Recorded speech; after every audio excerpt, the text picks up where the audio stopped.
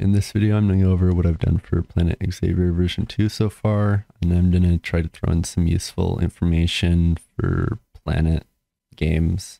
So here you can see my volumetric cloud. This is just the one that comes with the Unreal Engine. It's based on the simple volumetric cloud material that is part of the engine. I've just modified it slightly so that we don't get the stretching.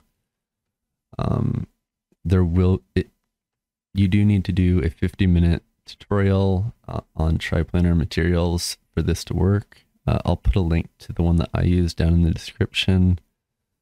You don't necessarily need to do the 50-minute one. It's just an elaborate explanation.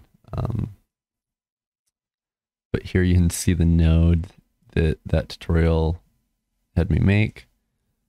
And then we're just using this cloud weather texture on a texture object. It used to be a texture sample because there used to be a bunch of nodes that were part of the material by default, but I've just replaced all of those with these three. And I hooked them up the same way the original material had it. So G goes up to the base and R goes over to A on the multiply node. The other thing I've been working on is trying to make the shadows for the clouds. It's not quite there yet. I need a more gradual transition between dark and light, but it's the best I can figure out so far. But if I go back here, I just have this hooked up to change between them with my lerp.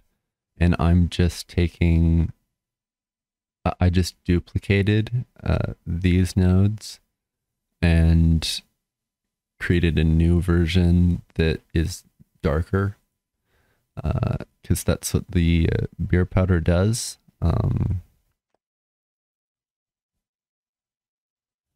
I also started on this auto landscape material. I'm going to go for a much more realistic styled planet this time. So if I click on my planet, I